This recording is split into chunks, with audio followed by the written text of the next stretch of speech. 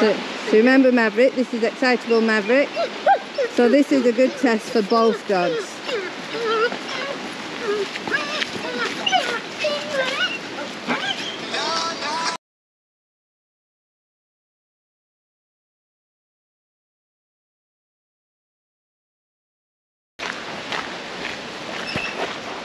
And this is what Maverick's in for, is excitability. Billy, on the other hand, is doing very well.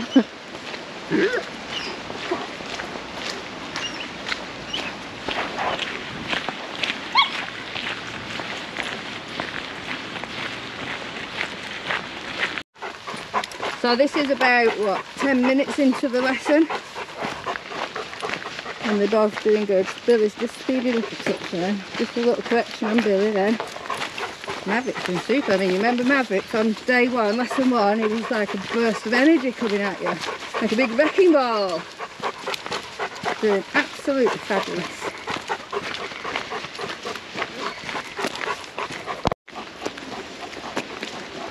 So this is a big test for both dogs because we've got a young German Shepherd passing us that looks highly excitable. Pulling like mad on the lead.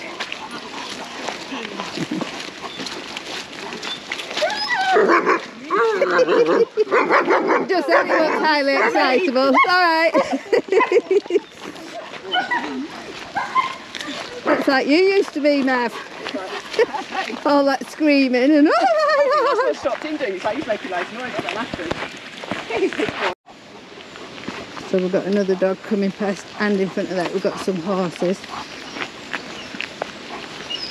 Hiya. Oh, so that one's quite exciting for him, because he didn't squeak on the shepherd, did he? Yeah, I think the other one was the shepherd fast and squealing back in. That's excited him, yeah. That one didn't do anything, come on, be quiet. Thank you. Am I right in saying that she's reactive because she's had dogs jumping on her in the past or attacking her? Ah, right. Right. You'll have to walk on me right, Billy boy. I know you walk on the left, but just change sides for me.